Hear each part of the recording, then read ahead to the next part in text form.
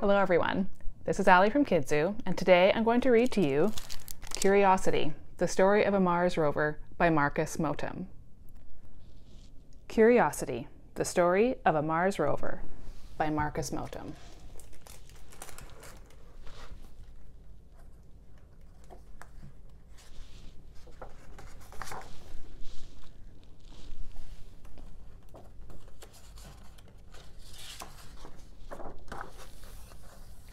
Wherever you are in the world right now, I'm a very long way away. I'm not even on the same planet as you. I'm a Mars rover. A rover is a moving robot built to explore far-off places, places too far away or dangerous for humans to visit. How did I get here? Why was I sent? This is my story.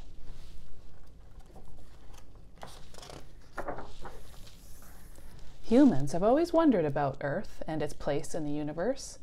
Although scientists have made great discoveries and explained some of the mysteries of space, the planets hold their secrets well.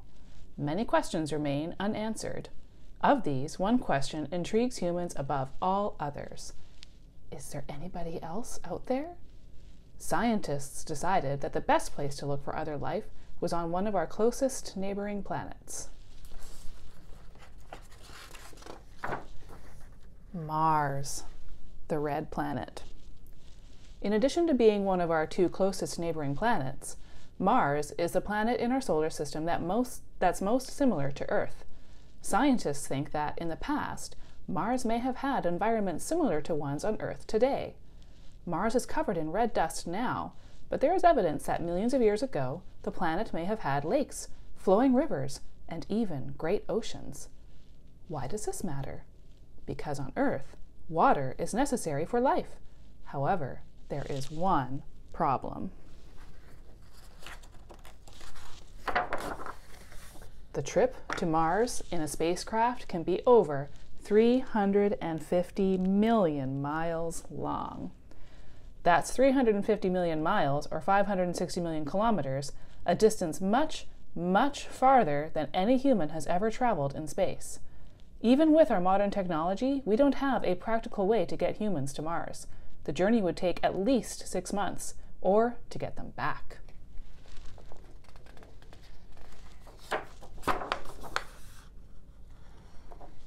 Humans have been able to explore closer to home. On July 20th, 1969, Apollo 11 landed on the moon. Astronaut Neil Armstrong took one famous step and became the first person to set foot there. For the few hours he and Buzz Aldrin walked on its surface, people could look up at the moon and know that someone might be looking back at them. Mars is about 200 times farther from Earth than the moon, a journey that is currently very difficult for humans to undertake. The red planet is also an inhospitable environment. But what if it were possible to send an explorer who didn't need food, water, or oxygen? That's where I come in.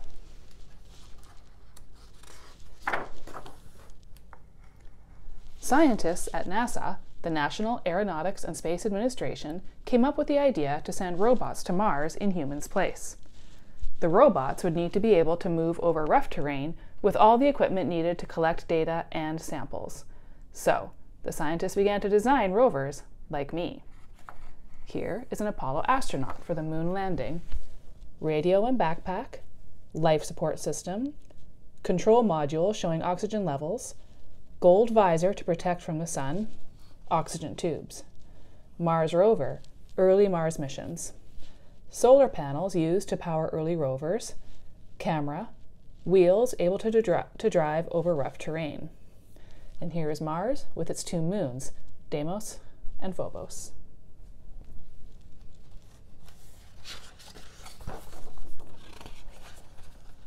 The project to build and design Mars rovers was, and still is, based at the Jet Propulsion Laboratory near Los Angeles, California. It needed to be larger and more advanced than any of the rovers NASA had built before. Previous successful rovers had taken photos of Mars, giving NASA never-before-seen images. Other missions were orbiters and flybys, flying around or past Mars to gather information without even landing on the planet. By 2007, 39 missions to the Red Planet had been launched, and over half had ended in failure. Some of these earlier missions have become lost in space, while others crashed into Mars, never to be heard from again.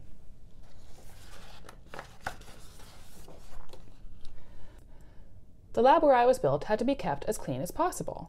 Everyone had to wear white coveralls, which were nicknamed bunny suits. These suits stopped dust and germs from spreading to me and my equipment. The team didn't want to think they had discovered tiny forms of life on Mars, only to realize that it was just Earth bacteria that I'd brought with me. The suit covers a person from head to toe. This way no skin, hair, or other kinds of human dust will be shed into the clean room. Humans make a lot of dust. This air shower blasts away dust, hair, and skin from coveralls before people enter. Static electricity can harm equipment. This cord keeps the team member from giving off a static shock by transferring any static charges to the floor. Filters are used to remove as much dust in the lab's air as possible. Scientists recreated Martian environments in test rooms at the lab so they could check that I was prepared. My wheel system was designed to keep all 6 of my wheels in contact with the ground at all times on any terrain I might encounter.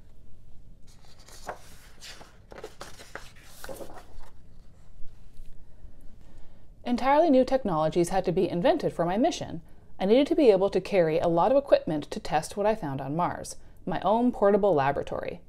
To give the mission the best chance of being successful, years of testing were needed to make sure everything would work correctly the first time. After all, if something were to go wrong on Mars, no one could come and fix me. NASA ran a competition for members of the public to choose a name for me. Some of the names considered were Adventure, Journey, Pursuit, Vision, and Wonder.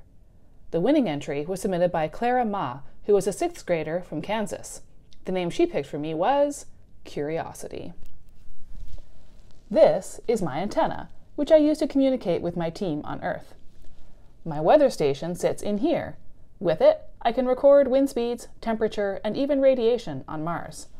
I'm about the size of a car, 10 feet or 3 meters long, 9 feet or 2.8 meters wide, and 7 feet or 2.1 meters high.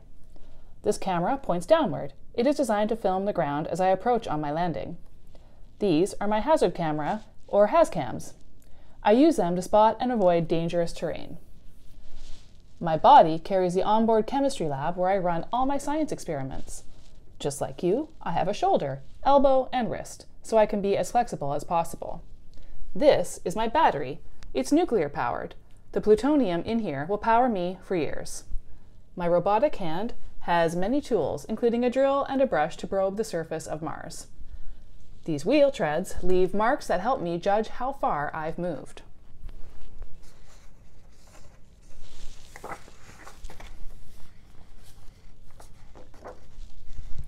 And then I was ready to fly to Mars.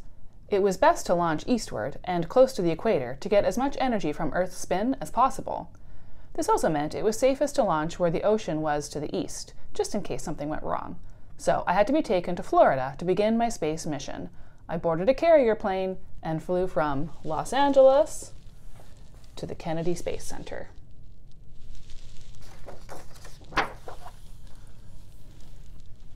The rocket that would take me into space was waiting for me in Florida. The Atlas V rocket is around 200 feet or 61 meters tall, the height of a 19-story building, and it is almost all rocket fuel. This is because it needs to be powerful enough to launch whatever it is carrying, known as its payload, into space. The Atlas V is known as an expendable launch vehicle, which means its parts can be used only once. I was placed inside the nose cone at the very top. The cone is like a shield that protects the rest of the rocket as it breaks through Earth's atmosphere. Nose cone there. This is Atlas V.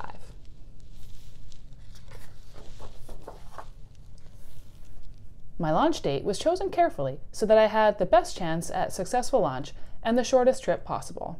Because planets orbit the Sun at different speeds and distances, sometimes they are far apart, and other times they are much closer together. Every few years, Earth and Mars are lined up so they are relatively close, allowing missions to reach Mars more quickly and using less fuel. If we had missed this opportunity, the mission would have been delayed for years. And here's the planets in our solar system. There's the Sun, Mercury, Venus, Earth with its moon, Mars, the asteroid belt, Jupiter, Saturn, Uranus, Neptune.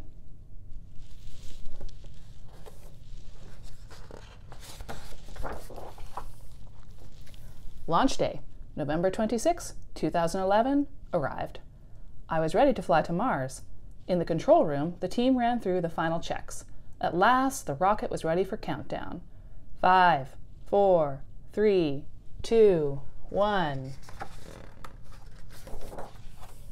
Liftoff!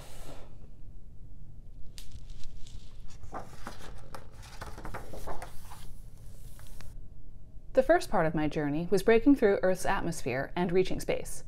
Once Atlas V's various boosters had done their job of getting the rocket into space, they broke off and fell safely into the ocean. These 4 boosters helped the main rocket escape Earth's gravity, then fell back to Earth once they were used up.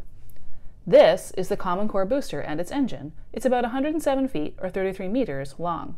Its fuel tanks were filled with kerosene and liquid oxygen. Once the rocket had carried me safely into space, the nose cone protecting me broke off and fell back toward Earth. Then the Common Core booster detached. Next, a second, smaller engine burned its fuel to launch me out of Earth's orbit. 40 minutes after liftoff, that engine detached, and I was heading to Mars. I made the rest of the journey in this protective shell called the module. The module used its star scanner and sun sensor to guide itself. Thrusters on the outside of the module could change its direction when necessary. They were the only part of the rocket that made the long journey to Mars with me.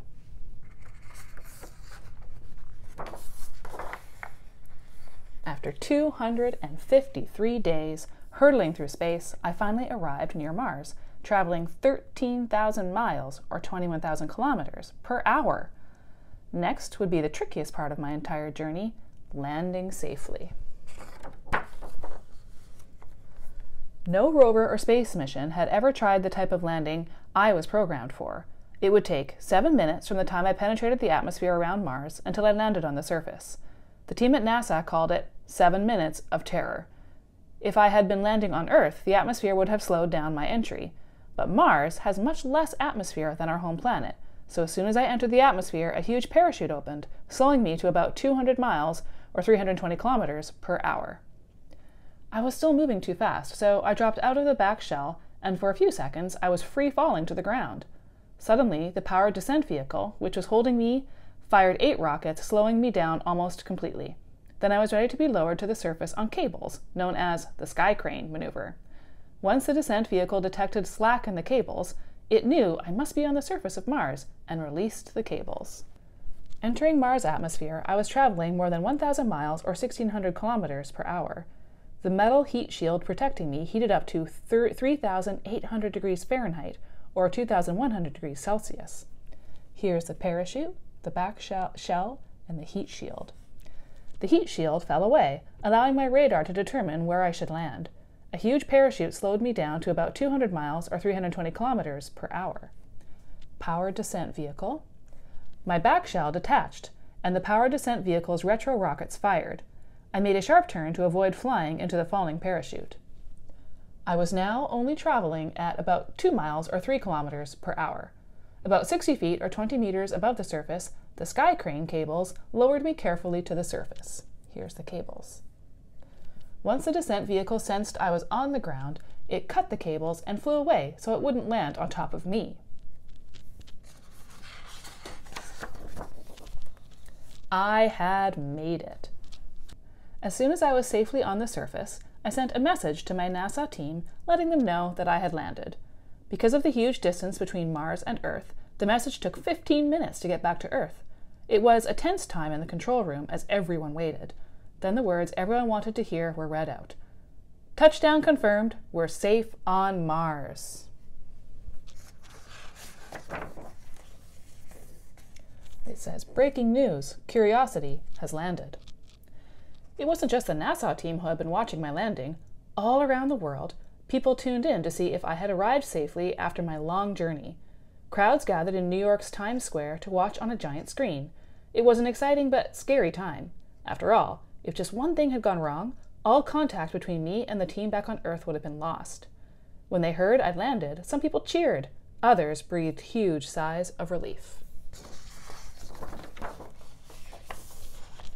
Next thing I did on Mars was send images of myself back to NASA to make sure I hadn't been damaged during the journey.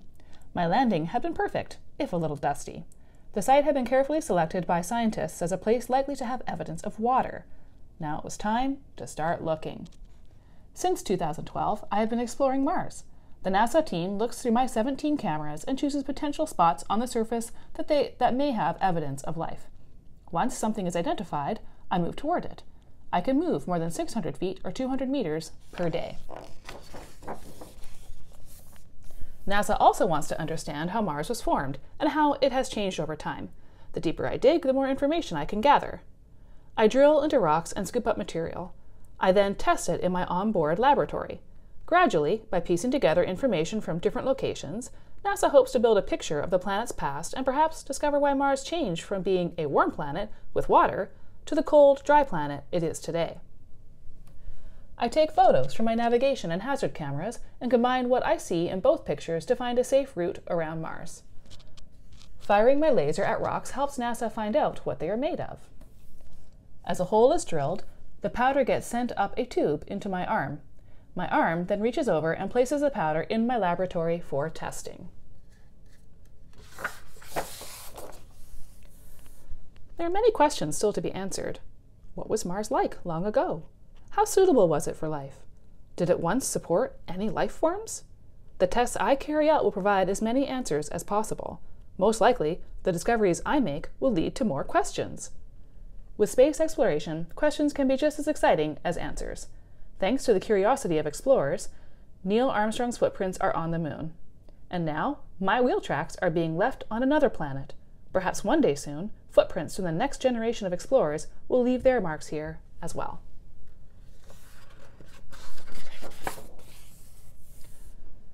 This is a quote. "Curiosity is the passion that drives us through our everyday lives. We have become explorers and scientists with our need to ask questions and to wonder. We will never know everything there is to know, but with our burning curiosity, we have learned so much." Clara Ma. The end. Here is some information about Mars rovers. It says, although Curiosity is the most advanced rover sent to Mars so far, she is not the only rover to explore the Red Planet. In 1997, the Sojourner rover was the first to land successfully on Mars and remain active for much longer than expected. It was nearly 3 months before Sojourner sent her final transmissions to Earth. The Mars exploration rover Spirit was the next to make a successful landing. In 2004, she also survived much longer than she was expected to, and made the amazing discovery that there was once water on Mars. After traveling nearly 5 miles over 5 years, Spirit got stuck in dust and eventually lost contact with Earth. But Spirit's twin rover is still operating today. Opportunity landed 3 weeks after Spirit, and since then has traveled farther than the length of a marathon. No other robot has ever gone so far on the surface of another world. Opportunity continues to explore Mars's craters and send back images, many years after she was expected to shut down. Where will our curiosity take us next? NASA Mars rover mission goals: determine whether life ever arose on Mars, characterize the climate of Mars, characterize the geology of Mars, prepare for human exploration. Glossary. Apollo 11, the spaceflight mission that landed the first 2 humans, the Americans Neil Armstrong and Buzz Aldrin, on the moon on July 20th, 1969. Atmosphere, the gases that surround a planet. Bacteria, single-celled organisms that live on, in, and around most living things and non-living things. Boosters, the first stages of a rocket or spacecraft which provide acceleration before they are jettisoned. Equator, an imaginary line around a planet at an equal distance from its north pole and its south pole. Gravity, the force of an attraction by which Earth and other massive objects pull other objects toward them. Life support system, a group of devices that provides astronauts with oxygen while removing carbon dioxide and also typically includes water cooling equipment, a fan, and a radio. Orbit, a regular repeated course that one object takes around another object, such as Earth's orbit around the Sun. Powered descent vehicle, a vehicle that fires retro rockets to control and slow a rover's landing. Radar, a device that sends out radio waves to detect the distance and location of objects. Solar system, a group of planets orbiting a star. Our solar system has 8 planets. Thruster, a small rocket engine used to change a spacecraft's direction. Universe, all of space and everything in it. A timeline of Mars's missions. 1964 to 1965. Mariner 4 makes first successful flyby of Mars and sends back close-up images. 1969. Mariner 6 and Mariner 7 flybys. 1971 to 1972. Mariner 9 orbiter. 1975 to 1982. Viking 1 orbiter and lander. 1975 to 1980. Viking 2 orbiter and lander. 1996 to 1997. Mars Pathfinder lander and Sojourner rover. 1996 to 2006. Mars Global Surveyor orbiter. 2001 to present. Mars Odyssey orbiter. 2003 to present. Mars Express orbiter. Beagle 2 lander lost on arrival. 2003 to 2010. Mars Exploration rover Spirit, landed 2004. 2003 to present. Mars Exploration rover Opportunity, landed 2004. 2005 to present. Mars Reconnaissance orbiter. 2007 to 2008. Phoenix Mars lander. 2011 to present. Mars Science Laboratory rover Curiosity, landed 2012. 2013 to present. Maven probe. 2013 to present. Mars orbiter mission. 2016 to present. ExoMars orbiter.